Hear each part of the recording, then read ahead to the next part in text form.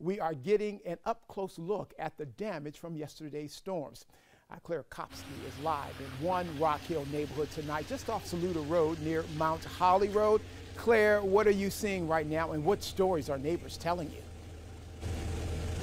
Well, Dedrick, you're not going to believe this. It looks like it might as well be in the freezing temperature outside because it looks like I'm standing in a pile of snow. But if you get up close, you can see that there's nearly golf ball sized hail that is still here nearly 24 hours later. This was shocking to us as we drove up this evening, but I wanted to show you over here more of this damage of what we've been seeing. That hail is what damaged so many of the homes in this neighborhood. You can see up here just chunks of this siding taken out. And this is what most homes in this neighborhood look like tonight. Look over here, fences completely blown out, torn out, and that is basically all the way down the middle section of this where backyards face each other. We're in a neighborhood that's about 10 minutes south of Rock Hill. We've been here on Constance Way. This neighborhood looks like it's been through a battle with how this hail has just, and wind has taken apart so many people's exteriors of their homes. Parts of roofs are torn off, windows shattered,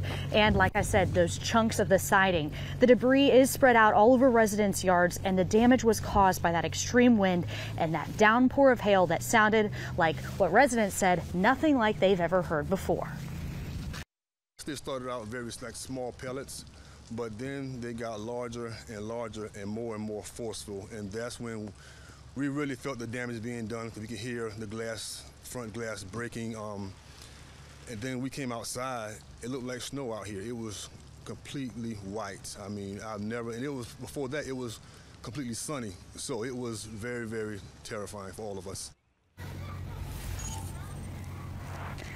As we were driving into this neighborhood, trees are completely uprooted. Very, very big damage in the side of roads from tree damage. And like we said, just as you continue to go house after house in neighborhoods like this one, the damage is going to take weeks, if not months, to get repaired. Tonight at 11, we'll have much more stories from the people who were here in their homes and heard it come through, and also hear how these neighbors have been helping each other get things cleaned up this afternoon.